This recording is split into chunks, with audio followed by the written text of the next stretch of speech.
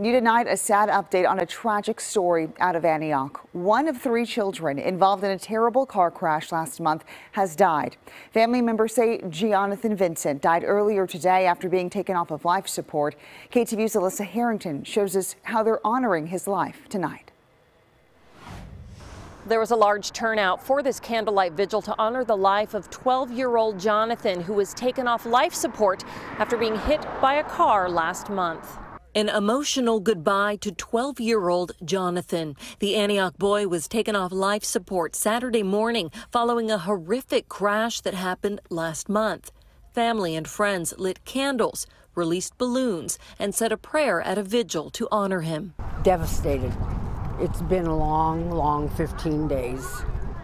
Gianathon's grandmother, Carla Spiro, said he liked football, karate, and playing with his siblings and cousins.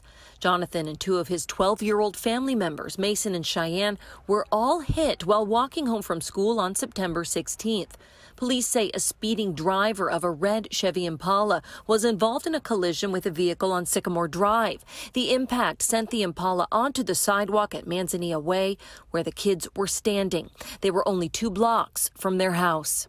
I think they need to do something bad because they're flying by still, and there's all kinds of people out here, you know, but hopefully maybe they need to put speed bumps on this road all through it.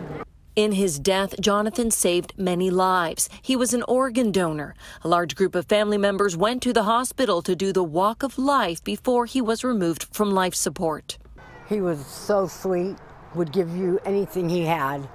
Well, Gianathon's grandmother tells me that the other children involved in this horrific crash have been released from the hospital and are now recovering at home. In Antioch, I'm Alyssa Harrington, KTVU, Fox 2 News.